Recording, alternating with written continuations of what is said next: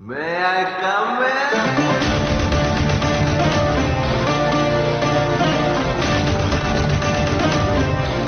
ನೀವು ನಮ್ಮ ಚಾನೆಲ್ನಲ್ಲಿ ಫಸ್ಟ್ ಟೈಮ್ ವಿಡಿಯೋ ನೋಡ್ತಾ ಇದ್ರೆ ವಿಡಿಯೋ ಕೆಳಗಿರುವ ಸಬ್ಸ್ಕ್ರೈಬ್ ಬಟನ್ ಅನ್ನು ಕ್ಲಿಕ್ ಮಾಡಿ, ಹಾಗೆ ಪಕ್ಕದಲ್ಲಿರುವ ಬೆಲ್ ಐಕಾನ್ ಅನ್ನು ಪ್ರೆಸ್ ಮಾಡಿ. ಆಗ ಮಾತ್ರ ನಾವು ಮುಂದೆ ಅಪ್ಲೋಡ್ ಮಾಡುವ ವಿಡಿಯೋ ನೋಟಿಫಿಕೇಶನ್ ನಿಮ್ಮ ಮೊಬೈಲ್ ಹಾಗೂ ಡೆಸ್ಕ್ಟಾಪ್ಗೆ ಬರುತ್ತೆ. ಹಾಯ್ ಫ್ರೆಂಡ್ಸ್, ಈ ವಿಡಿಯೋದಲ್ಲಿ ಯಾವ್ದ್ರ ಬಗ್ಗೆ ನೋಡ್ತೀವಿ ಅಂದ್ರೆ SF6 ಸರ್ಕ್ಯೂಟ್ ಬ್ರೇಕರ್ಸ್ ನ ಬಗ್ಗೆ ನೋಡ್ತೀವಿ, ಹಾಗೂ SF6 ಸರ್ಕ್ಯೂಟ್ ಬ್ರೇಕರ್ಸ್ ನ ಟೈಪ್ಸ್ ಅಂಡ್ ಕನ್ಸ್ಟ್ರಕ್ಷನ್ ವರ್ಕಿಂಗ್ ನ ಬಗ್ಗೆ ನೋಡ್ತೀವಿ. ಸೊ ಈ ವಿಡಿಯೋವನ್ನು ಸ್ಕಿಪ್ ಮಾಡದೆ ಕಂಟಿನ್ಯೂಸ್ ಆಗಿ ನೋಡಿ, ಆಗ ಮಾತ್ರ ಅರ್ಥ ಆಗುವುದು. ಹಾಗೂ ನಮ್ಮ ಚಾನೆಲ್ ನಲ್ಲಿ ಆಲ್ರೆಡಿ ಏರ್ ಸರ್ಕ್ಯೂಟ್ ಬ್ರೇಕರ್ ಮತ್ತು ಏರ್ ಸರ್ಕ್ಯೂಟ್ ಬ್ರೇಕರ್ ನ ಟೈಪ್ಸ್ ನ ಬಗ್ಗೆ ಎಕ್ಸ್ಪ್ಲೈನ್ ಮಾಡಿದೀವಿ. ಸೊ ಆ ವಿಡಿಯೋಗಳನ್ನ ನೋಡಿಲ್ಲ ಅಂದ್ರೆ ಮೇಲ್ಗಡೆ ಐಕಾನ್ ನಲ್ಲಿ ಹಾಗೂ ಕೆಳಗಡೆ ಡಿಸ್ಕ್ರಿಪ್ಷನ್ ಲಿಂಕ್ ಕೊಟ್ಟಿದ್ದೀನಿ, ಕ್ಲಿಕ್ ಮಾಡಿ ನೋಡಿ. ಸೊ ಈಗ SF6 ಸರ್ಕ್ಯೂಟ್ ಬ್ರೇಕರ್ ನ ಬಗ್ಗೆ ನೋಡೋಣ.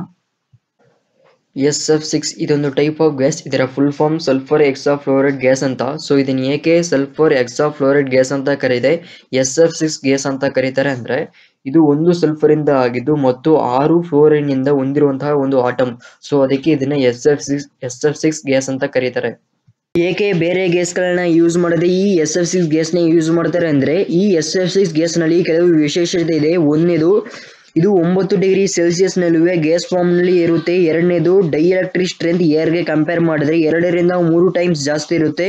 ಮೂರನೇದು, ಡೆನ್ಸಿಟಿ ಏರ್ ಗೆ ಕಂಪೇರ್ ಮಾಡಿದ್ರೆ 5 ಟೈಮ್ಸ್ ಜಾಸ್ತಿ ಇರುತ್ತೆ. ನಾಲ್ಕನೇದು, ರಿಕವರಿ ಡೈಎಲೆಕ್ಟ್ರಿಕ್ ಸ್ಟ್ರೆಂತ್ ಕೆಪಾಸಿಟಿ ಜಾಸ್ತಿ. ಐದನೇದು, ಇದು ಬೇಗನೆ ಹೀಟ್ ನ ಟ್ರಾನ್ಸ್ಫರ್ ಮಾಡುತ್ತೆ ಅಥವಾ ಅಬ್ಸರ್ವ್ ಮಾಡುತ್ತೆ. ಆರನೇದು, ಈ SF6 ಗ್ಯಾಸ್ ಡಿಕಂಪೋಸಿಷನ್ ಆಗುವಾಗ ಬೆಸ್ಟ್ ಇನ್ಸುಲೇಟರಿಂಗ್ ಮೆಟೀರಿಯಲ್ ಆಗಿ ಆಕ್ಟ್ ಆಗುತ್ತೆ. ಈಗ SF6 ಸರ್ಕ್ಯೂಟ್ ಬ್ರೇಕರ್ ನ ಟೈಪ್ಸ್ ಗಳ ಬಗ್ಗೆ ನೋಡೋಣ. First one, single pressure puffer type SF6 circuit breaker ಅಥವಾ puffer type SF6 circuit breaker. ಎರಡನೇದು, ನಾನ್ puffer type SF6 circuit breaker. ಮೂರನೇದು, double puffer type SF6 circuit breaker. ಈ double puffer SF6 circuit breaker ನ ಜಾಸ್ತಿ use ಮಾಡಲ್ಲ, ಆದ್ರೆ single pressure puffer type ಮತ್ತು ನಾನ್ puffer type SF6 circuit breaker ನ ಜಾಸ್ತಿ ಯೂಸ್ ಮಾಡ್ತಾರೆ. ಸೊ ಈ ವಿಡಿಯೋದಲ್ಲಿ ನಾನ್ puffer type SF6 circuit breaker ನ ಬಗ್ಗೆ ನೋಡ್ತೀವಿ. ಸೊ ಆಲ್ರೆಡಿ ನಮ್ಮ ಚಾನೆಲ್ ನಲ್ಲಿ single pressure puffer type SF6 circuit breaker ಅಥವಾ puffer type SF6 circuit breaker ನ ಬಗ್ಗೆ ವಿಡಿಯೋ ಅಪ್ಲೋಡ್ ಮಾಡಿದೀವಿ. ಸೊ ಆ ವಿಡಿಯೋ ನೋಡಿಲ್ಲ ಅಂದ್ರೆ ಮೇಲ್ಗಡೆ ಐಕಾನ್ ನಲ್ಲಿ ಹಾಗೂ ಕೆಳಗಡೆ ಡಿಸ್ಕ್ರಿಪ್ಷನ್ ಲಿಂಕ್ ಕೊಟ್ಟಿದ್ದೀನಿ, ಕ್ಲಿಕ್ ಮಾಡಿ ನೋಡಿ. ಈ ವಿಡಿಯೋದಲ್ಲಿ ನಾನ್ puffer type SF6 circuit breaker ನ ಬಗ್ಗೆ ನೋಡ್ತೀವಿ. ಫಸ್ಟ್ ಒನ್, ಕನ್ಸ್ಟ್ರಕ್ಷನ್ ನ ಬಗ್ಗೆ ನೋಡೋಣ. ಸೊ ನಾರ್ಮಲ್ ಆಗಿ ಎಲ್ಲಾ ಸರ್ಕ್ಯೂಟ್ ಬ್ರೇಕರ್ ಗಳು ಹೊಂದಿರುವಂತಹ ಫಿಕ್ಸ್ಡ್ ಕಾಂಟ್ಯಾಕ್ಟ್ ಮತ್ತು ಮೂವಿಂಗ್ ಕಾಂಟ್ಯಾಕ್ಟ್ ನ ಹೊಂದಿದ್ದು, ಇಲ್ಲಿ ಫಿಕ್ಸ್ಡ್ ಕಾಂಟ್ಯಾಕ್ಟ್ ನೀಲಿ ಕಲರ್ ಅಂತ ಅಸ್ಯೂಮ್ ಮಾಡ್ಕೊಳ್ಳಿ ಮತ್ತು ಮೂವಿಂಗ್ ಕಾಂಟ್ಯಾಕ್ಟ್ ಬಂದು ಬ್ಲಾಕ್ ಕಲರ್ ಅಂತ ಅಸ್ಯೂಮ್ ಮಾಡ್ಕೊಳ್ಳಿ. ಸೊ ಈ ಫಿಕ್ಸ್ಡ್ ಕಾಂಟ್ಯಾಕ್ಟ್ ಮತ್ತು ಮೂವಿಂಗ್ ಕಾಂಟ್ಯಾಕ್ಟ್ ಒಂದು ಸಿಲಿಂಡ್ರಿಕಲ್ ಶೇಪ್ ನಲ್ಲಿ ಹೊಂದಿರುತ್ತೆ, ಹಾಗೂ ಒಂದು ಆರ್ಕ್ ಇಂಟರಪ್ಷನ್ ಚೇಂಬರ್ ನ ಹೊಂದಿರುತ್ತೆ ಅಥವಾ ಆರ್ಕ್ ಚೇಂಬರ್ ನ ಹೊಂದಿರುತ್ತೆ. ಸೊ ಈ ಆರ್ಕ್ ಚೇಂಬರ್ ನ ಒಂದು SF6 ರಿಸರ್ವಾಯರ್ ನ ಜೊತೆ ಕನೆಕ್ಟ್ ಮಾಡಿರ್ತಾರೆ. ಸೊ ಇದೇ ಆರ್ಕ್ ಇಂಟರಪ್ಷನ್ ಚೇಂಬರ್ ಅಂತ ಅಥವಾ ಆರ್ಕ್ ಚೇಂಬರ್ ಅಂತ. ಸೊ ಇಲ್ಲಿ SF6 ಗ್ಯಾಸ್ ಸಿಲಿಂಡರ್ ನ ಕನೆಕ್ಟ್ ಮಾಡಿರ್ತಾರೆ. ಈ ಫಿಕ್ಸ್ಡ್ ಕಾಂಟ್ಯಾಕ್ಟ್ ನ ಒಂದು ಆರ್ಕಿಂಗ್ ಆರ್ಮ್ ನ ಜೊತೆ ಕನೆಕ್ಟ್ ಮಾಡಿದ್ದು, ಇದು ಈ ಫಿಕ್ಸ್ಡ್ ಕಾಂಟ್ಯಾಕ್ಟ್ ಯಾವುದೇ ರೀತಿಯ ಮೂವ್ ಆಗಲ್ಲ, ಕಾನ್ಸ್ಟೆಂಟ್ ಆಗಿ ಅಲ್ಲೇ ಪ್ಲೇಸ್ ಆಗಿರುತ್ತೆ. ಸೊ ಇವಾಗ ಮೂವ್ ಆಗುವುದು ಮೂವಿಂಗ್ ಕಾಂಟ್ಯಾಕ್ಟ್ ಮಾತ್ರ ಅಥವಾ ಮೂವಿಂಗ್ ಮೆಂಬರ್ ಅಂತ. ಸೊ ಈ ಮೂವಿಂಗ್ ಕಾಂಟ್ಯಾಕ್ಟ್ ನ ಜೊತೆ ಒಂದು ಗ್ಯಾಸ್ ಔಟ್ಲೆಟ್ ನ ಕನೆಕ್ಟ್ ಮಾಡಿರ್ತಾರೆ. ಏಕೆ ಅಂದ್ರೆ ಆರ್ಕ್ ಗೆ ಬಂದಂತಹ SF6 ಗ್ಯಾಸ್ ಈ ಗ್ಯಾಸ್ ಔಟ್ಲೆಟ್ ನ ಮುಖಾಂತರ ಔಟ್ಸೈಡ್ ಫ್ಲೋ ಆಗುತ್ತೆ, ಹಾಗೂ ಈ ಮೂವಿಂಗ್ ಕಾಂಟ್ಯಾಕ್ಟ್ ನ ಒಂದು ಆಪರೇಟಿಂಗ್ ಮೂವಿಂಗ್ ಮೆಂಬರ್ ನ ಜೊತೆ ಪ್ಲೇಸ್ ಮಾಡಿರ್ತಾರೆ ಅಥವಾ ಇನ್ಸೈಡ್ ನಲ್ಲಿ ಪ್ಲೇಸ್ ಮಾಡಿರ್ತಾರೆ. ಈ ಆಪರೇಟಿಂಗ್ ಮೂವಿಂಗ್ ಮೆಂಬರ್ ನ ಎರಡೂ ಸೈಡ್ ನಲ್ಲಿ ಇನ್ಸುಲೇಟಿಂಗ್ ರಾಡ್ ನ ಮುಖಾಂತರ ಫಿಕ್ಸ್ ಮಾಡಿರ್ತಾರೆ.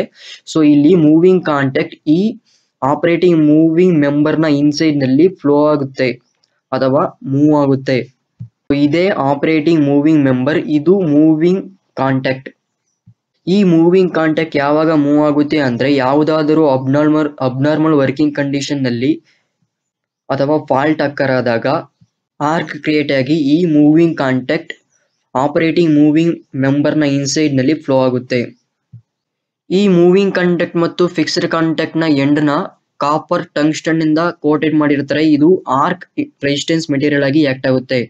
ಸೊ ಇವಾಗ ವರ್ಕಿಂಗ್ ಅಂತ ಬಂದ್ರೆ, ನಾರ್ಮಲ್ ವರ್ಕಿಂಗ್ ಕಂಡೀಷನ್ ನಲ್ಲಿ ಫಿಕ್ಸ್ಡ್ ಕಾಂಟ್ಯಾಕ್ಟ್ ಮತ್ತು ಮೂವಿಂಗ್ ಕಾಂಟ್ಯಾಕ್ಟ್ ಕ್ಲೋಸ್ ಆಗಿದ್ದು ಕರೆಂಟ್ ನ ಕ್ಯಾರಿ ಮಾಡುತ್ತೆ, ಹಾಗೂ ಯಾವುದೇ ರೀತಿಯ SF6 ಗ್ಯಾಸ್ ಈ ಆರ್ಕ್ ಚೇಂಬರ್ ಗೆ ಫ್ಲೋ ಆಗಲ್ಲ. ಈಗ ಅಬ್ನಾರ್ಮಲ್ ವರ್ಕಿಂಗ್ ಕಂಡೀಷನ್ ಅಲ್ಲಿ ಅಥವಾ ಫಾಲ್ಟ್ ಅಕ್ಕರ್ ಆದಾಗ ಅಥವಾ ಯಾವುದಾದರೂ ಲೈನ್ ನಲ್ಲಿ ಫಾಲ್ಟ್ ಅಕ್ಕರ್ ಆದಾಗ ಈ ಫಿಕ್ಸ್ಡ್ ಕಾಂಟ್ಯಾಕ್ಟ್ ಮತ್ತು ಮೂವಿಂಗ್ ಕಾಂಟ್ಯಾಕ್ಟ್ ಓಪನ್ ಆಗುತ್ತೆ. ಈ ಫಿಕ್ಸ್ಡ್ ಕಾಂಟ್ಯಾಕ್ಟ್ ಮತ್ತು ಮೂವಿಂಗ್ ಕಾಂಟ್ಯಾಕ್ಟ್ ಓಪನ್ ಆಗುವ ಟೈಮ್ ನಲ್ಲಿ ಆ ಎರಡು ಕಾಂಟ್ಯಾಕ್ಟ್ ನ ಮಧ್ಯೆ ಆರ್ಕ್ ಕ್ರಿಯೇಟ್ ಆಗುತ್ತೆ. ಸೊ ಈ ಆರ್ಕ್ ನ ರಿಮೂವ್ ಮಾಡಲು SF6 ಸಿಲಿಂಡರ್ ನಿಂದ ಹೈ ಪ್ರೆಷರ್ SF6 ಗ್ಯಾಸ್ ಈ ಆರ್ಕ್ ಚೇಂಬರ್ ಗೆ ಬಂದು ಈ ಆರ್ಕಿನ ಮೇಲೆ SF6 ಗ್ಯಾಸ್ ಫ್ಲೋ ಆಗುತ್ತೆ. ಸೊ ಇದರಿಂದ ಆರ್ಕ್ ನ ರಿಮೂವ್ ಮಾಡಿ ಆರ್ಕ್ ನ ಡಯಾಮೀಟರ್ ನ ರೆಡ್ಯೂಸ್ ಮಾಡುತ್ತೆ ಮತ್ತು ಕರೆಂಟು ಕೂಡ ಫ್ಲೋ ಆಗಲ್ಲ. ಸೊ ಈ SF6 ಸರ್ಕ್ಯೂಟ್ ಬ್ರೇಕರ್ ನ ಅಡ್ವಾಂಟೇಜ್ ಬಂದ್ರೆ ಒಂದನೇದು ಆರ್ಕ್ ನ ಬೇಗನೆ ರಿಮೂವ್ ಮಾಡುತ್ತೆ, ಎರಡನೇದು ನಾಯ್ಸ್ ನ ಪ್ರೊಡ್ಯೂಸ್ ಮಾಡಲ್ಲ, ಸೈಲೆಂಟ್ ಆಗಿ ವರ್ಕ್ ಆಗುತ್ತೆ, ಮೂರನೇದು ಇದು ಮೇಂಟೆನೆನ್ಸ್ ಕಡಿಮೆ ಇರುತ್ತೆ. ಡಿಸ್ಅಡ್ವಾಂಟೇಜ್ ಬಂದ್ರೆ ಇದು ಇಂಪರ್ಫೆಕ್ಟ್ ಆಗಿ ಜಾಯಿಂಟ್ ನ ಲೆಡ್ ನ ಜಾಯಿಂಟ್ ಮಾಡುವುದರಿಂದ ಗ್ಯಾಸ್ ಲೀಕೇಜ್ ಆಗುತ್ತೆ ಮತ್ತು ಈ SF6 ಗ್ಯಾಸ್ ಹೈ ಕಾಸ್ಟ್ ಆಗಿರುತ್ತೆ. ಸೊ ಇದರಿಂದ ಟ್ರಾನ್ಸ್ಪೋರ್ಟ್ ಮಾಡಲು ಹೈ ಕಾಸ್ಟ್ ಬೇಕಾಗುತ್ತೆ ಮತ್ತು ಇದನ್ನ ಮಾಯಿಶ್ಚರ್ ಕಂಟೆಂಟ್ ಅಂತ ಇರುವುದರಿಂದ ಡ್ಯಾಮೇಜ್ ಆಗುತ್ತೆ, ಅಂದ್ರೆ ತೇವಾಂಶದಿಂದ ಇರುವುದರಿಂದ ಈ ಸಿಸ್ಟಮ್ ಡ್ಯಾಮೇಜ್ ಆಗುತ್ತೆ. ಈ ವಿಡಿಯೋ ಇಷ್ಟ ಆದ್ರೆ ಲೈಕ್ ಮಾಡಿ, ಶೇರ್ ಮಾಡಿ, ಡೌಟ್ ಬಂದ್ರೆ ಕಮೆಂಟ್ ಬಾಕ್ಸ್ ಅಲ್ಲಿ ಕಮೆಂಟ್ ಮಾಡಿ. ಹಾಗೂ ನಮ್ಮ ಚಾನೆಲ್ ನಲ್ಲಿ ಎಲೆಕ್ಟ್ರಿಕಲ್ ಸಂಬಂಧಪಟ್ಟ ವಿಡಿಯೋ ಅಪ್ಲೋಡ್ ಮಾಡ್ತಾ ಇದೀವಿ. ನಿಮಗೆ ಯಾವುದಾದ್ರೂ ಎಲೆಕ್ಟ್ರಿಕಲ್ ವಿಷಯದ ಬಗ್ಗೆ ಗೊತ್ತಿಲ್ಲ ಅಂದ್ರೆ ಕಮೆಂಟ್ ಬಾಕ್ಸ್ ಅಲ್ಲಿ ಕಮೆಂಟ್ ಮಾಡಿ, ನಾವು ಆ ವಿಷಯದ ಬಗ್ಗೆ ವಿಡಿಯೋ ಅಪ್ಲೋಡ್ ಮಾಡ್ತೀವಿ.